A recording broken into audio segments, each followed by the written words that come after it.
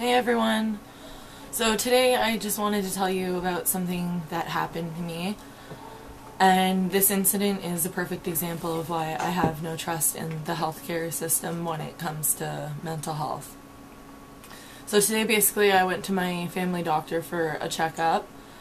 I had to have my prescriptions refilled, and in the end I had to go for blood work to have the blood check, my blood check for levels of medication in my system. So we got through the doctor stuff pretty quickly, and then we went to the lab so that I could have my blood taken. And I filled out the paperwork like I always do, hand the lady my health card, and she asked me when the last time I took my medication was. And I told her it was about 10 o'clock this morning.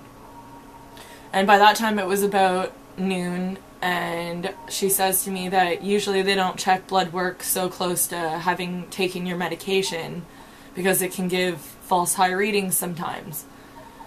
And I told her that this was pretty much irrelevant due to the fact that I was having my blood retested because my doctor thought the levels of medication were low, not high. So I'm starting to get frustrated at this point. I'm starting to feel a little anxiety. I just want to do what the doctor told me to do. He wants me to get my blood work done, and that's what I'm here to do, and that's all I wanted to do. So then she asked if I can come back in an hour or possibly in 4. I was like, no, I can't do that. My husband took a few hours off work just to get me here today. I had to drag my daughter here with me, and I'm just doing what my doctor asked of me. Like, I don't understand what the big deal is.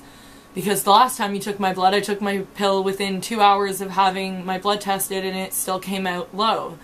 And I need the test to be done. I don't want to end up back in the mental hospital.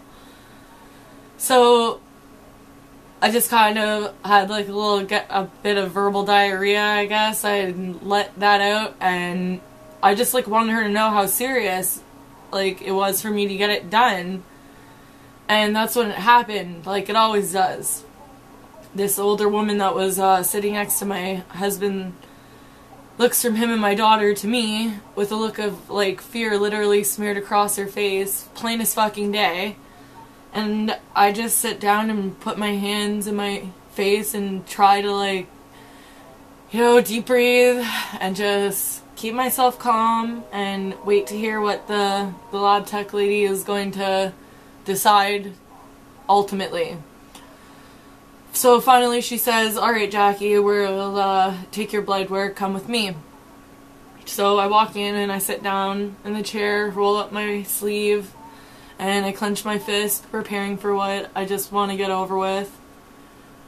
As I sat there waiting for her to get her things ready to take my blood, I started silently crying, tears literally rolling down my cheeks. I was thinking, how can someone who works in healthcare be so mean, so unempathetic, so uneducated about how to treat someone with a mental illness? And as I thought these things, I silently cried. And she noticed. And I saw the look of half shock, half guilt on her face, but she still said nothing to comfort me. Not an apology, not a have a nice day, nothing.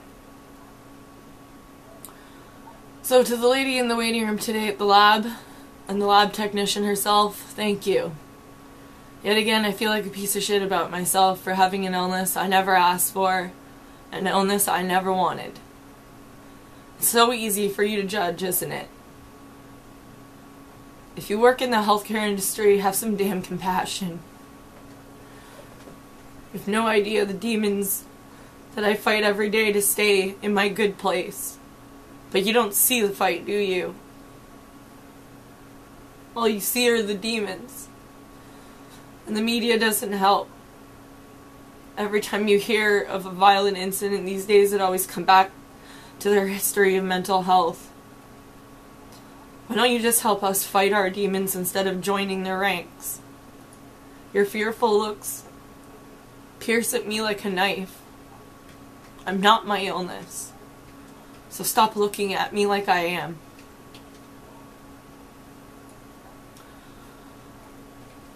So, as always, don't forget to like, subscribe, or leave me a comment below. I'd be happy to talk more about any of the subjects I have covered so far, and I'm open to new topic ideas as well. Until next time, continue to fight the stigma, stay strong, and remember, you're never alone.